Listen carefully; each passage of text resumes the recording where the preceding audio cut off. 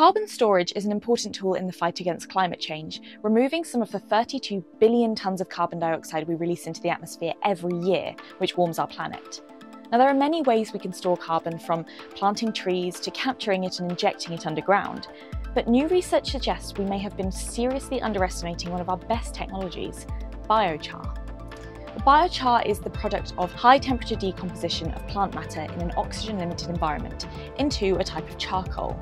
Now, this essentially follows on from the process of photosynthesis, where plants use sunlight to turn carbon dioxide into biomass, and taking the next step to convert that biomass into a more stable, solid carbon form, where it can remain for millions of years.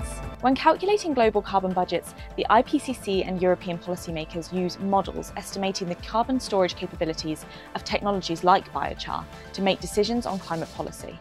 Yet, it's thought the existing models vastly underestimate the stability of biochar in the long-term storage of carbon, and thus limiting its integration into these budgets. New research re-evaluated carbon degradation rates and showed that biochar might be much more stable than we previously thought, suggesting it might soon take centre stage as an effective, scalable and permanent carbon dioxide removal technology.